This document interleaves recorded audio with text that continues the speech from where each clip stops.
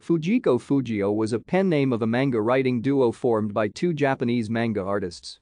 Their real names are Hiroshi Fujimoto and Motoo Abiko.